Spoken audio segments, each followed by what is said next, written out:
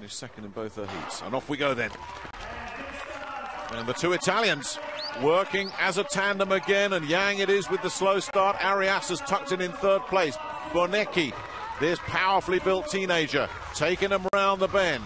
Bongiorno tucking in second place. Yang making a move, and Arias taking her time at the moment. Doesn't look to be too worried or concerned, and they are all locked together. All four athletes in with a really good chance here as we hit the bell. Bonecchi still working in front. She's got Bongiorno for support, and now here comes the Colombian on the inside, but she's blocked out there by Bongiorno, and here's Yang coming around the outside. Now Arias has got some real work to do here. Bonecchi, who's led from start to finish, can she stay there as well? And she does, and she wins it handily. Now, I think the